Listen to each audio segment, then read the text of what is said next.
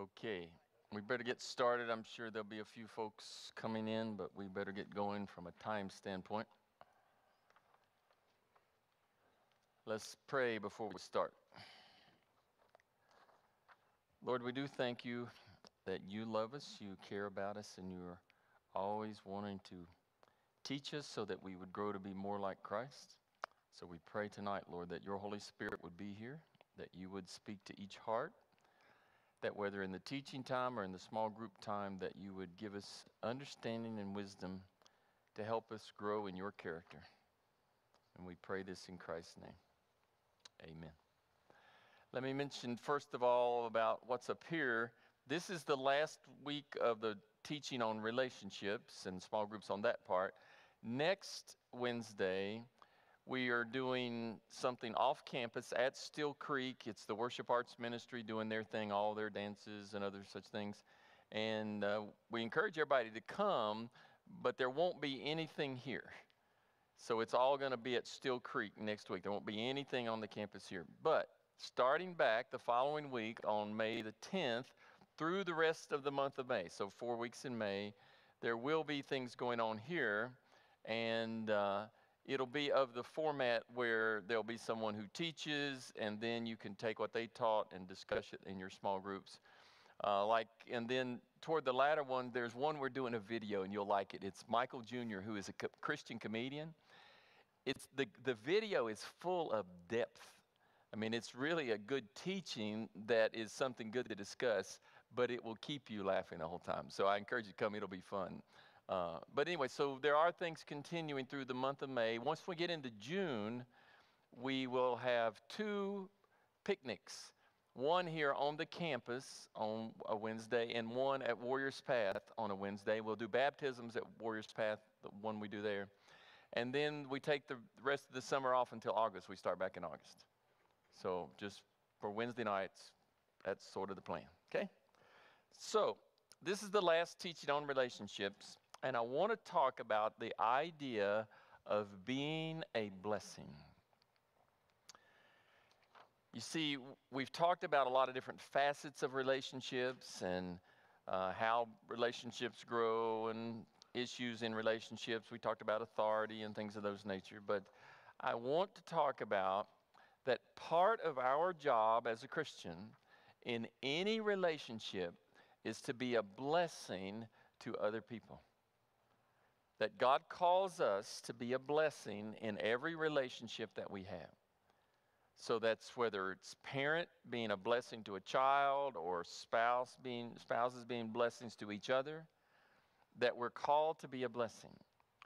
And so to start with, we'll go to that scripture there in Genesis where the Lord said to Abram, leave your country, your people, your father's household, go to the land I will show you, which I could do a teaching just on that part right there, that he's willing to be obedient to go, and God doesn't even tell him where he's going. He just says, go. And then he says, I will make you into a great nation. I will bless you. I will make your name great, and you will be a blessing. I will bless those who bless you, and whoever curses you, I will curse. All of the peoples on the earth will be blessed through you. Think about that, what God said to this one person. He said, I'm going to make you a great nation. I will bless you. I'll make your name great. You will be a blessing. He says, those who bless you, I will bless. I believe that principle, by the way, still holds true today, that it is wise to be a friend and protector of the nation of Israel. I really believe that.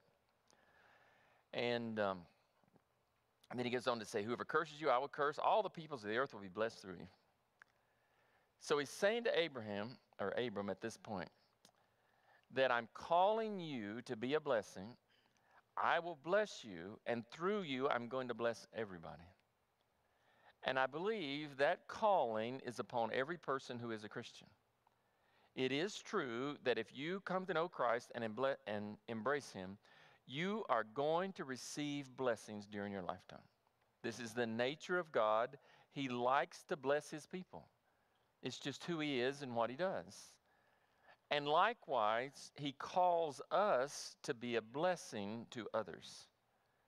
That it's a very important thing, I think, to bless other people. Now, in the Old Testament days, this idea of blessing was a bit of a formal thing. where the patriarch, the father of a household, would bless the next generation, particularly the sons. Remember, like with Jacob and Esau, where Jacob was wanting to steal the blessing in essence. And so there is this reality that a blessing was very formal there. For us, it is just what God calls us to do. It's interesting. I don't even know when I started doing this or why I started doing this. I just started and it's become regular. But I often will be talking to people that I don't even know before that conversation. And as I leave, I'll say something like, blessings upon you. And even recently, I said that to a person that I didn't know really, and they said, excuse me, sort of like, what'd you say? And I said, blessings upon you.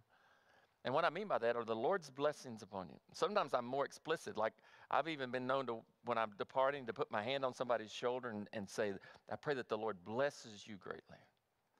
And I believe there is something significant about that, being a vessel, an avenue of always blessing other people.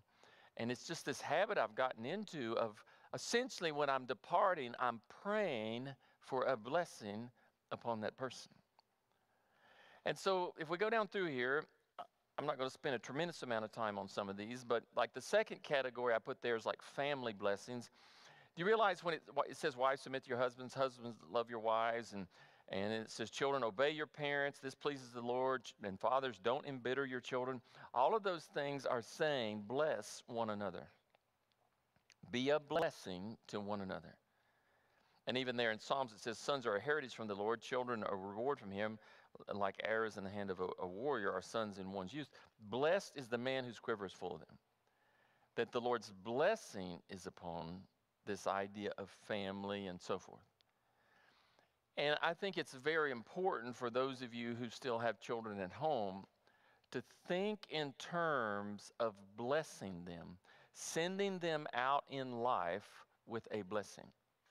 If you are a latecomer and you would like one of the handouts, the lovely Sandy Toll is now passing them out. And just, if you need a handout, raise your hand. Oh, down here. I need one more down here, Sandy. Down. But what I was saying, if you have children at home still, you should think of in terms of as they are maturing, sending them into the world with your blessing. Do you realize what a powerful thing that is for a young person to embrace their journey in life with the blessing of their parents? That their parents are encouraging them and blessing them in terms of moving forward. And do you realize how many young people do not have that? I mean, they don't have a family background where they're sent out with a blessing. They're essentially launched with a lot of baggage. And so if you still have children at home, you need to think in terms of casting on a blessing to each one of those persons. There was a book written quite a number of years ago.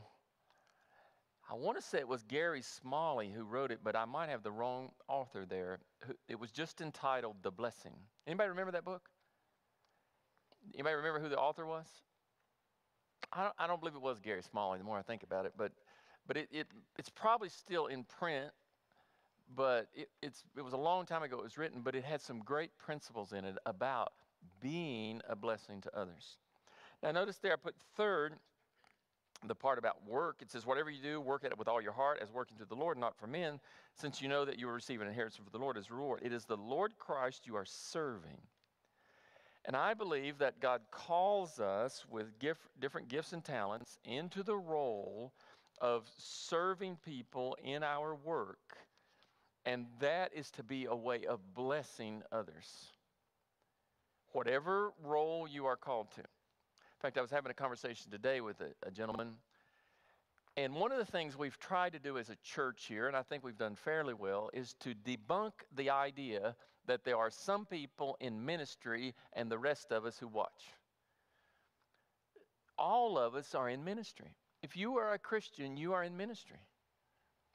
It's just your ministry looks different from the next person. Whatever gifts and talents you have, wherever God calls you in life, those are your places of ministry.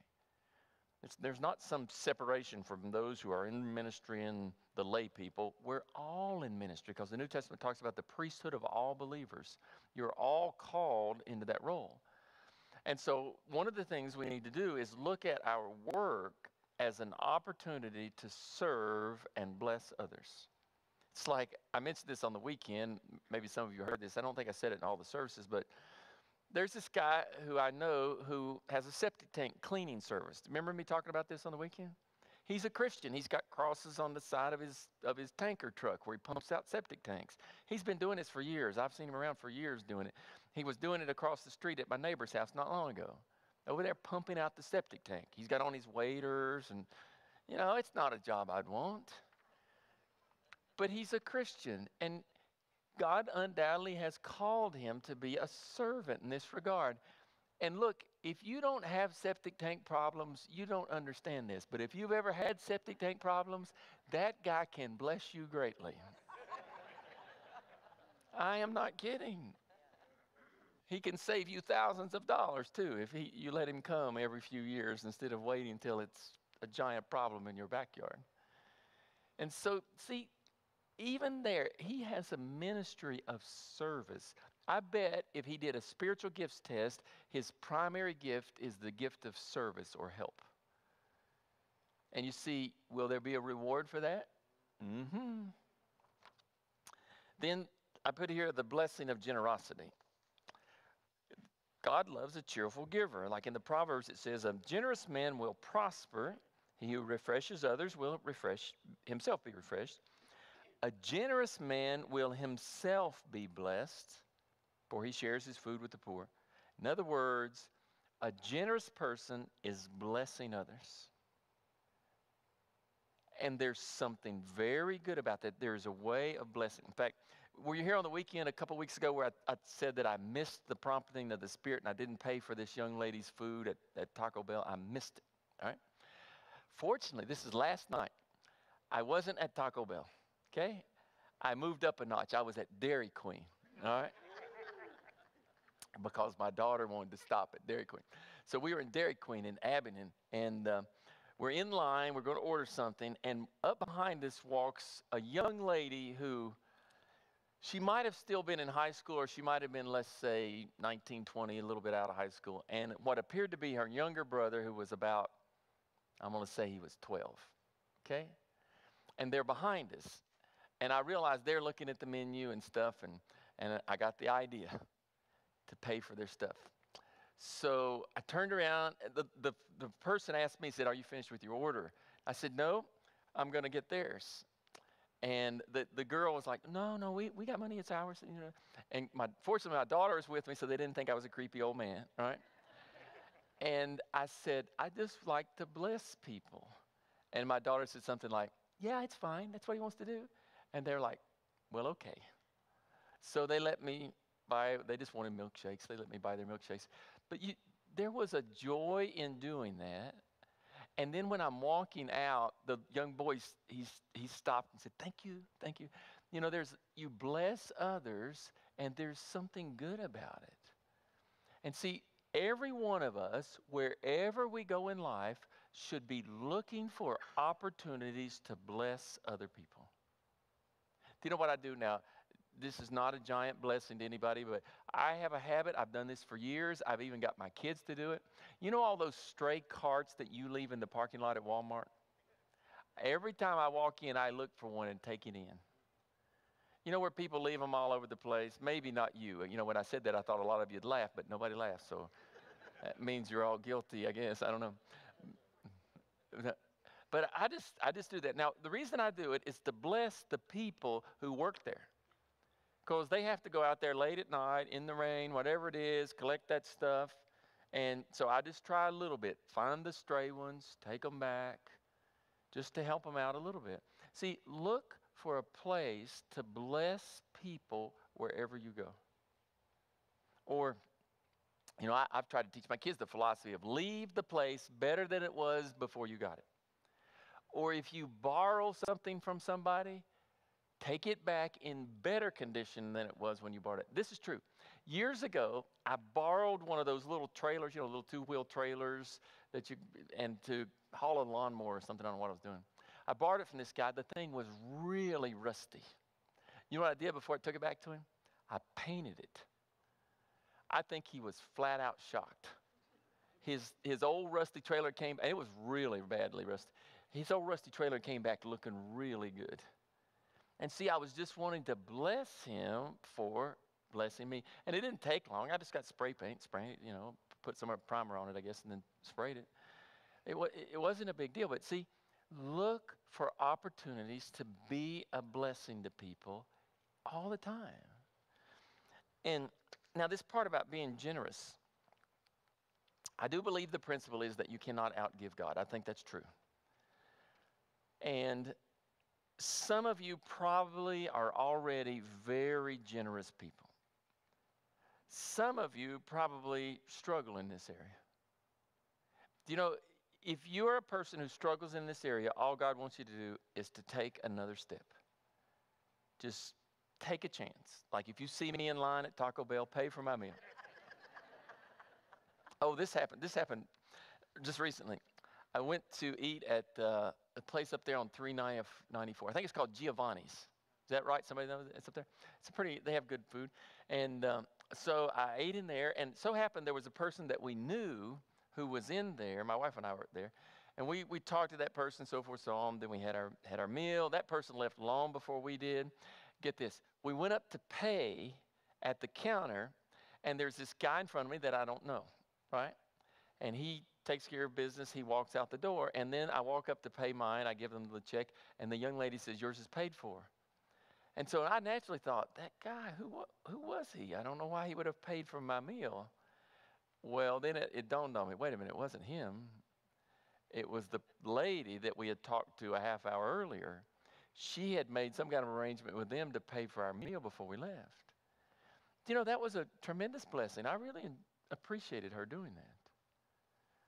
This is what I mean. But everywhere you go, you can be a generous person. Just choose to bless people.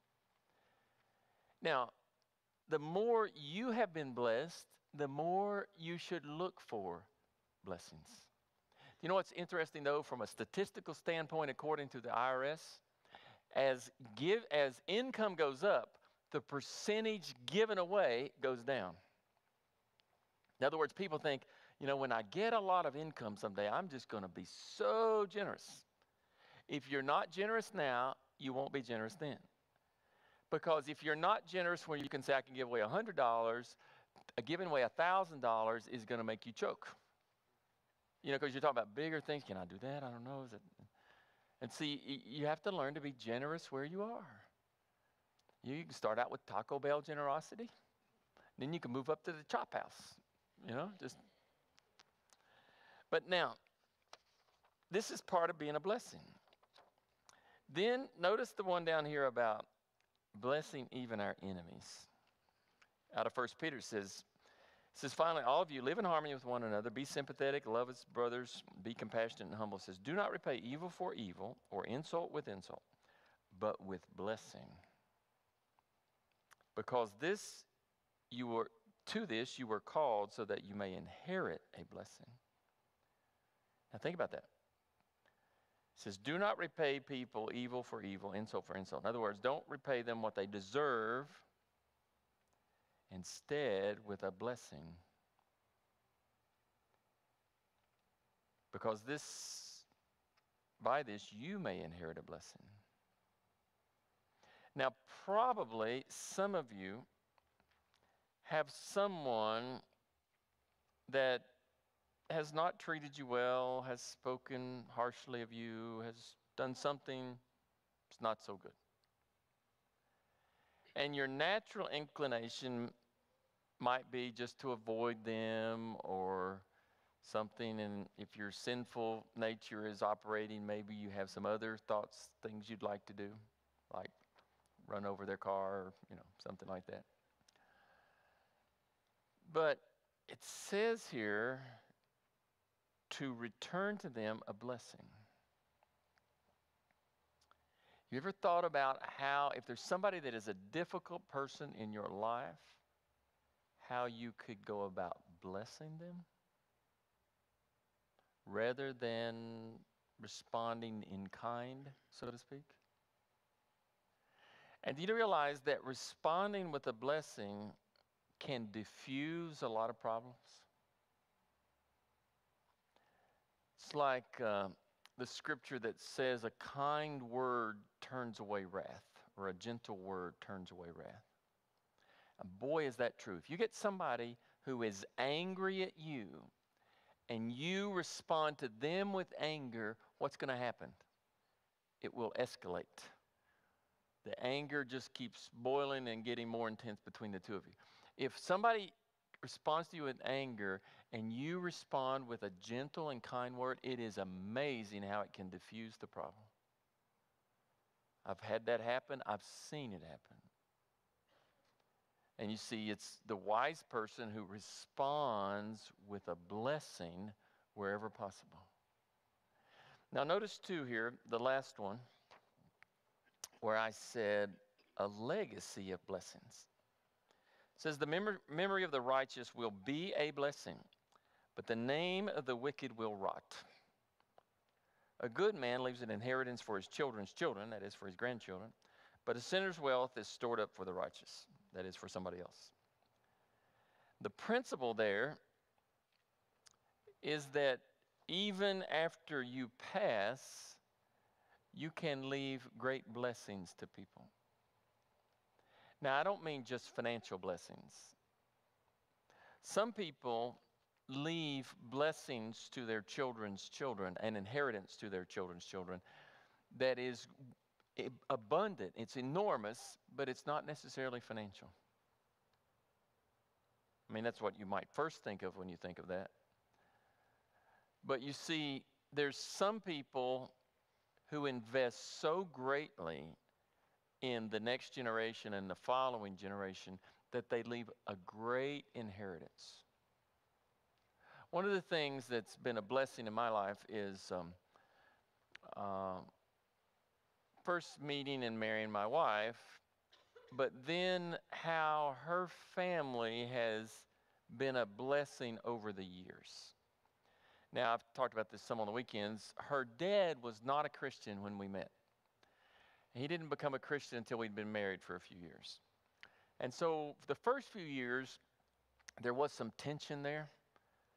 It was challenging at times. But once he became a Christian, he changed more than just about anybody I've ever seen. He went from being sort of a cold-hearted, tough guy to being a big baby. I mean, he cries a lot, and it's nice.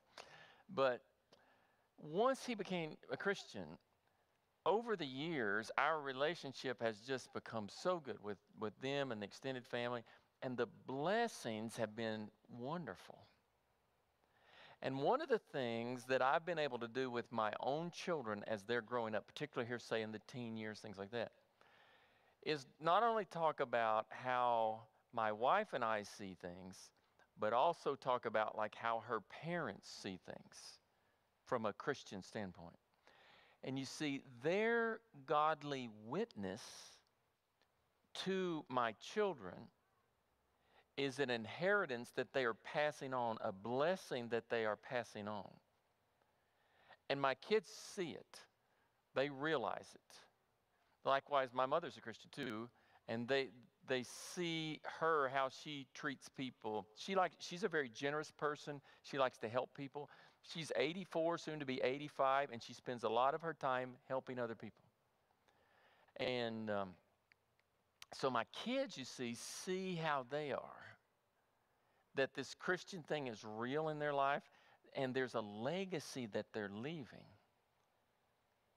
And see, that goes on. It might even go on beyond generations that can even know who you are. In other words, like this was done with, it was Jonathan Edwards. He was a part of the Great Awakening in the United States, and he himself then later became the president at Princeton University when Princeton was still a Christian school, which today it's pretty secular.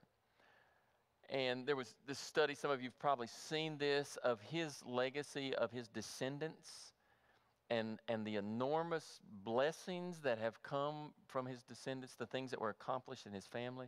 Like there's several that were senators and congressmen. There's some that were lawyers and doctors, and university presidents. Just amazing the legacy that has come from that man. A very godly person who God used in his own generation, but then passed on a legacy, a blessing to the next generations. And you know the scripture that says the sins of the fathers be cast to the third and the fourth generation. I think once you've reached a little later in life, you get an idea of how easy that is, do you not? That it may seem like 4 generations ago was a long time and it's very removed from you, but I see how easy that is to be passed on to subsequent generations. I think of it like this. My great-great-grandfather, that'd be 4 generations removed, was in the Civil War, okay? Sounds like, boy, that was a long time ago. But my grandmother, who I knew well, knew him well. You think of it in those terms, that's not very far removed.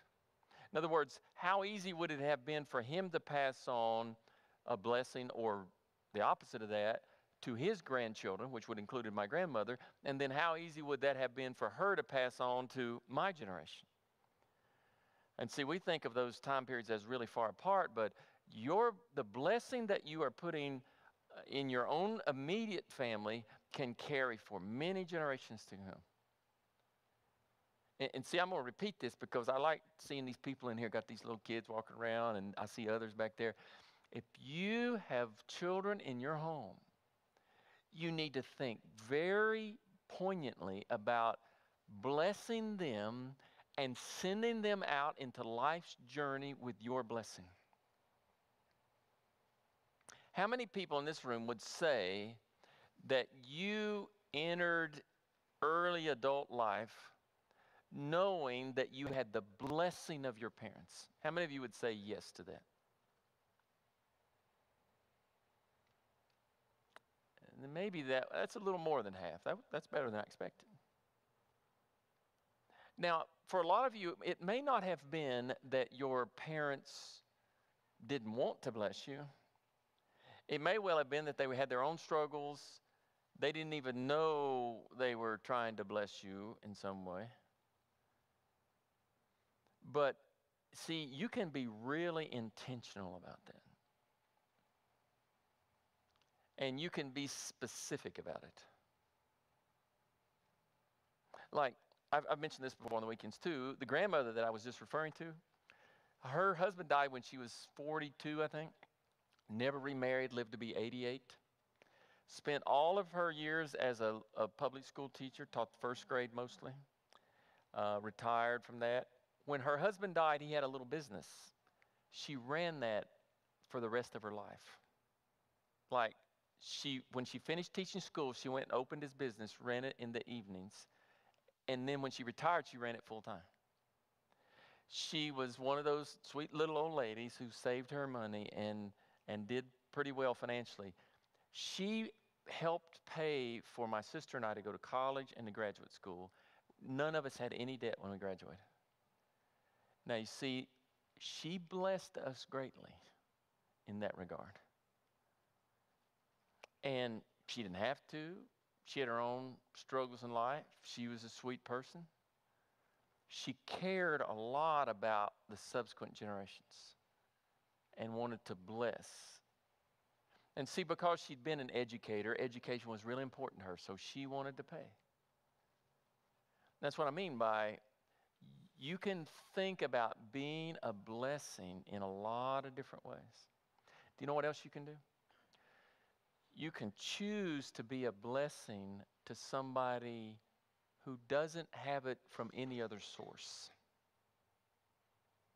Like, let's say you got kids in high school and they know somebody who their situation in their home is really bad. That person doesn't have anybody to bless them. You can choose to be a blessing to that person. I knew of a situation some years ago of a young lady that, from my perspective, I saw her being rejected in, in her social setting and in her family. And I became very intentional about trying to bless her and show her that she was accepted. And she became sort of a part of our family. And I see good things in her life now. She's a young adult now, and I see her having made good decisions, going in a good direction. I don't know how much influence we had on her, but we tried to intentionally be a blessing to her. I'll give you another example, and then I have to stop. I was listening to Family Life Today or Focus on the Family. I listen to the time. If you don't, you should. A lot of wisdom to be learned there. If you are a parent, you should listen to them 24/7, okay?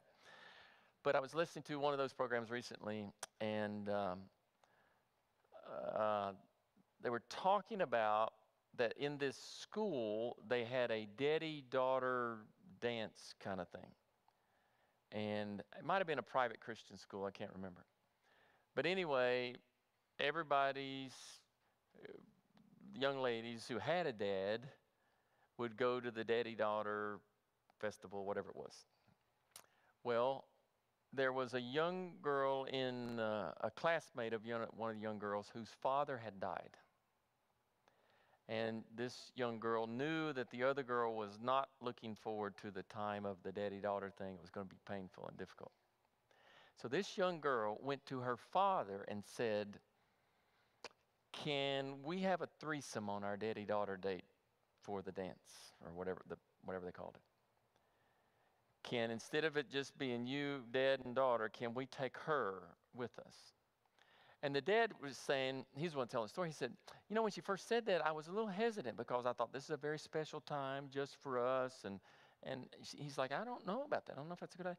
But then he said he really thought about it and prayed about it and said, "Yeah, if she has a heart to bless this other young girl, then he wanted to do it." He said something like, "If it's okay with her parents." So they called to talk to the mom. And said the mom just broke down in tears because she was so upset that her daughter was going to have to face this time without a father. And here's this man who's willing to take her. See, that's being a blessing to somebody. I got to tell you one more story. I said that was the last one, but I'm sorry, I'm wound up, okay? One more, then I'll stop. Our son goes to Milligan, and last year when he was a freshman, he had two friends whose fathers died while they're in school. One a young lady from Texas and one a young man from Ohio. And in both cases, we have tried to help however we could. And it turns out with the young lady, we've been able to be most helpful. She's actually come and stayed in our home several times. Like during a break, instead of going home to Texas, she would stay with us, like at Thanksgiving or something like that. And it's been a clear opportunity to step in and try to serve in the role of blessing for someone who really needed it. And see, this is what I'm saying. If you are aware, just your eyes are open, you're aware of what's going on around you, there are opportunities to be a blessing to other people. They are around you. And some of us just need to be more intentional about it. Look for, what can I do to be a blessing to somebody else? And I'll say one last thing. That's the third last thing. I think this comes from the traditional church. People want to try to bless me because I'm the pastor. I would far rather you bless somebody else. I think in the traditional church, it's more of something you do. Do that for somebody else. Find somebody to bless. I must stop now. Yea, though I do not want to. Okay, what must you do now? Scurry with all haste unto your small group. Scurry with all haste unto your small group. I'm in a King James mood.